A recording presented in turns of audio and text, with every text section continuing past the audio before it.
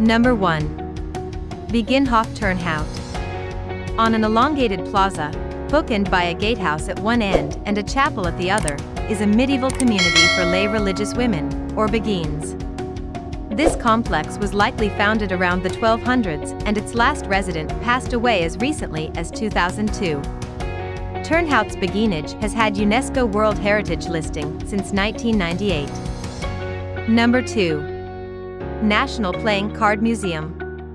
The international playing card and board game company Cartamundi is headquartered in Turnhout, so there's no better location for a museum all about the evolution and manufacture of playing cards. This is found in an old factory building dating to 1926 and has a collection much more engaging than the name suggests. Number 3. Castle of the Dukes of Brabant. Walking Turnhout city center, you may be stopped in your tracks by this moated castle, the origins of which go right back to the 1200s as a hunting lodge for the Dukes of Brabant. The castle's present Renaissance appearance is from the 16th century, when Mary of Austria turned it into a luxurious residence. Number 4. Sint Pieterskerk. On its own in the middle of Groot Market stands the city's main Roman Catholic place of worship, some pieces of which have been here since the 1100s. This can be seen in the lower sections of the tower, while the remainder of the building is a melange of styles from different periods. The nave, for example, was enlarged in the middle of the 18th century. Number 5. Taxandria Museum.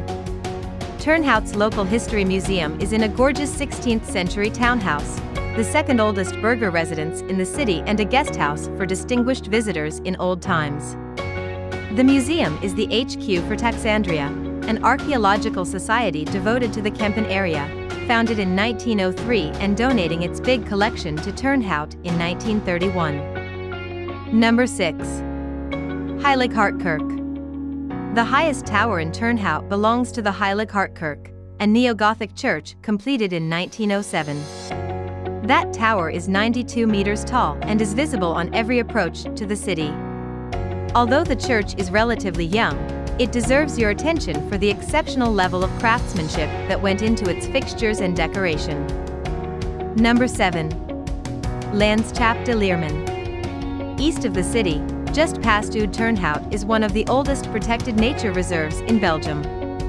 This is Landschap de Leermen, in classic Kempen countryside made up of heathland, coniferous forest and dry drifting dunes that stoop to saturated fens. It's all a habitat for beautiful wildflowers like the marsh gentian. Number 8.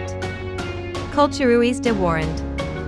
Turnhout has a celebrated multidisciplinary cultural center with the sort of programming you might expect in a much larger city.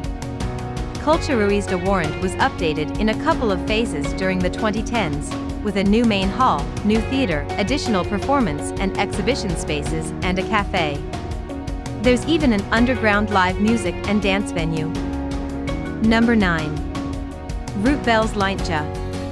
There's a 37-kilometer cycle path, heading north from Turnhout and crossing the border as far as Tilburg. This is on the course of the old Bels Lijntje Railway, laid down by the Grand Central België Consortium in the 1860s, shutting down in 1973 and turned into a greenway in 1990. Apart from on a few short sections, there's no road traffic to contend with. Number 10. Desselschoten Canal.